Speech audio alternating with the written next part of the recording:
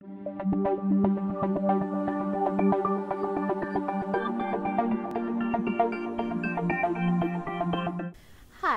in this module, which is module number 5, I'm going to focus on subject-pronoun agreement. We talked in another module about common errors using pronouns, but now I want to stress the importance of having your subject agree with its pronoun in an actual sentence. So again, our focus is on subject-pronoun agreement in module number 5. And subject-pronoun agreement is one of our grammatical mistakes that can be quite costly to some students in their academic formal writing. So it's important for us to pay attention on this particular grammatical mistake. First, it's important for us to note that a pronoun must agree in number with its antecedent. And if you look in parentheses, I have a little extra note for you. If an antecedent is singular in the sentence, the pronoun is singular. If the antecedent is plural in the sentence, the pronoun is also plural. Okay? Just kind of like your subject-verb agreement. If the subject is singular, the verb must also be singular, and if the subject is plural, the verb must also be plural in the sentence. Is the same concept for subject-pronoun agreement. Singular goes with singular, plural goes with plural. I have some examples for you, and this is when there's a singular subject that needs a singular pronoun in the sentence, and I also have an example of a plural subject that needs the plural pronoun in the sentence. But let's look at our first example first, which is the singular example. Emma's boyfriend downloaded some new music to his MP3 player. Now I'm making reference to Emma's boyfriend, so I do need the third person singular pronoun, which is masculine, and that's his. Again, his is making reference to the boyfriend. So singular subject boyfriend, singular pronoun his. Okay. Now I have my second example where I have a plural noun or subject, and I also have a plural pronoun. Some viewers will decide if they will watch the new TV show. Viewers is my plural subject, so I need my plural verb they in reference to my plural subject viewers. So again, plural subject is viewers, they is my plural pronoun that makes reference to those viewers.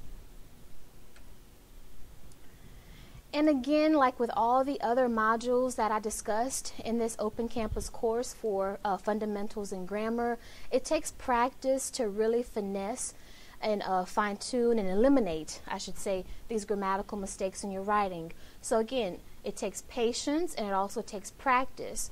Okay? And the more practice we have, the better our writing in our English composition courses and other courses will be in the academic arena. Now back to our subject-pronoun agreement module. There are 5 rules for pronouns to agree in number. And again, remember, singular goes with singular, plural goes with plural. So our first of those 5 rules is use a singular pronoun when an antecedent is a singular indefinite pronoun. In another module, I gave you a list of common indefinite pronouns that are always singular. So make sure you make reference to the module on common errors using pronouns. So I have an example here. Each of the girls told me her name. Each is an indefinite pronoun that's always singular, so I need the singular pronoun in reference to that girl's name, which is her. And remember, we talked about subjects and verbs in sentences and eliminating prepositional phrases when we're trying to find the subject of the sentence. Some of you might think that girls is the subject of the sentence, but that's not the case, because of the girls is a prepositional phrase. It begins with the preposition of and it ends with the noun girls. And remember, anything in a prepositional phrase is never going to be your subject of the sentence. So I'm left with each, an indefinite pronoun that's always singular. So in reference to each, I need the singular feminine pronoun her, okay, not plural. Another example I have here with the singular indefinite pronoun as the subject. Everyone is responsible for making his or her own bed. Everyone is an indefinite pronoun that's always singular, and I need to have a reference to that, which is his or her.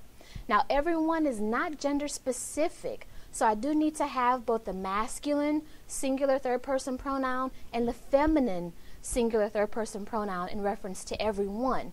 In this case, it's his or her. Because again, I don't know if everyone is feminine, I don't know if everyone is masculine, so I have to put both of them as the pronoun reference. Our second rule for subject-pronoun agreement is antecedents joined by "and" usually take plural pronouns. Let's look at my example here. West Germany and East Germany voted to unite their peoples in 1990. Now, West Germany and East Germany is my plural subject, and we talked about compound subjects in another module. So West Germany, East Germany, I have two subjects, which automatically means I have a plural subject. Now I need my plural third-person pronoun in reference to my subject, and that's their, T-H-E-I-R. Now my third rule for subject-pronoun agreement is collective nouns, and I have in parentheses what collective nouns are. Those are nouns that name a group of people or things. When collective nouns take singular pronouns, if the group is regarded as a unit. Let's look at our example, the first one. The faculty was recognized for its research. Faculty is one unit in this particular sentence. I didn't say the faculty members. I have faculty as one collective group. So I need, if it's one, it's singular. So I need a singular pronoun to make reference to faculty, and in this case, it's its.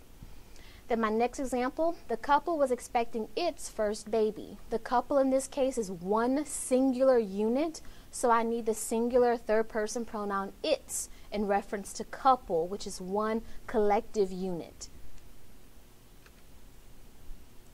Now my fourth subject pronoun rule is when two or more antecedents are joined by or nor, the pronouns should agree with a nearer antecedent. For example, now again, this one might be a little bit tricky, but with practice you'll be able to eliminate this mistake. Neither the defendant nor the witnesses changed their testimony. I have neither nor in the sentence, okay? Now I'm going to go with the one that's closest to the antecedent to figure out which is my subject, if it's going to be defendant or witness. In this case, is witnesses, which is plural, so I need my third-person plural pronoun to make reference to witnesses. And the case for this one is their, T-H-E-I-R. That's the pronoun that I need because I'm referring back to the witnesses, which is plural. More than one, I know it's more than one witness because I have an ES at the end of that word. Now my next example, neither the teaching assistants nor the professor graded his students' essays. Now to figure out which antecedent or which pronoun reference I need to look at the subject that's closest to my pronoun. And in this case, it's professor. Professor is one person, so it's singular. So I do need my singular third-person pronoun his to make reference to professor, one person, and not assistants, which is more than one.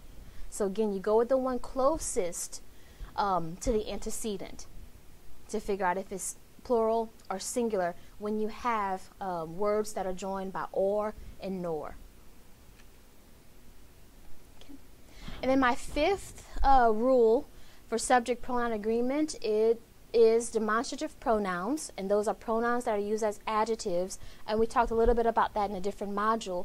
And those four of them, this, that, these, and those, must agree in number with the nouns they modify. For example, this kind of tree is common in Hawaii. Kind is the noun that this, the demonstrative pronoun, modifies. I only have one kind, so I know it's singular. There, I don't have an S at the end of the word kind to make it plural. I have just one. So I know it's singular, so I need the singular form of the demonstrative pronoun, which is this. Okay. Then my next example, these types of programs help children. Types is my noun here, which is my subject of the sentence actually. Types is plural. I have more than one type. I have an S at the end of that word, so I do know it's plural. To indicate that I need my plural demonstrative pronoun, I need to use these. Again, these is my plural demonstrative pronoun making reference to types, which is also plural. And not only must a pronoun agree in number with its antecedent, it also must agree in person with its antecedent. And person refers to the differences among the person speaking, which are first-person pronouns, the person spoken to, which are second-person pronouns, and the person or thing spoken about, which is our third-person pronoun. And I have a list of these for you that'll be handy for you when you get to first, second, and third. I have a list of first person pronouns. They begin with I and they end with ours. So make note of that list. I have my second person pronouns, there are only 3 of them. So it begins with you, ends with yours. And I have my third person pronouns up here for you. They begin with he and they end with theirs. So again, this is just for you to make mental note of and keep stored in your memory bank so that you're able to identify which pronouns belong in the first person pronouns category, second person pronouns, and third person pronouns. Now, it's important for me to note right now, I know I gave you a list of first, second, and third person pronouns. Now, it's very important for you to realize that when you get into composition courses, whether it's freshman composition 1 or freshman composition 2 when you're in college, second person pronouns are not what you need to use in your formal academic writing. We try to tell students from day one, eliminate those second person pronouns out of your vocabulary, out of your academic writing when you get to those composition classes. But I want to introduce them to you so you know if you do use them in different courses, and if you're allowed to use them in your academic writing, you are able to identify those particular second person pronouns. But don't get in the habit of using second person pronouns in your formal academic writing. So back to our examples of first, second, and third person pronouns. Okay, let's look at our first example. I'm using my first person pronoun. When I entered the room, I could smell the fresh paint. I'm talking about myself. I'm making reference to myself. When I entered the room, I could smell the fresh paint. So I'm using first person pronouns. I'm referring to myself, so I need my first person I. My second example has the second person pronoun as in it as the example. And remember, try not to use second person pronouns in your writing, but I do have to introduce it to you because it is a part of the personal pronouns categories. However, again, I have to stress this. I can't stress it enough. Try not to use second person pronouns in your writing unless you're directly quoting someone. Okay, so let's look at our example, number 2. When you fly to St. Louis, you can see the arch on the bank of the Mississippi River from miles away. So I'm making reference to my second person pronoun you. When you fly, you can see this, that, and the other. So you and you, second person pronouns. I'm keeping second person the first part of the sentence with you, and I have my second person pronoun in the second part of the sentence, again, with the word you. Then my third example is using third person pronouns. Swimmers in the ocean should be very careful because they can get caught in rip currents. Now, swimmers is my subject of the sentence, and it's more than one. I know I have more than one swimmer because I have an S at the end of the word, so it makes it plural. So I need my third person plural pronoun to make reference to swimmers. In this case, it's the word they.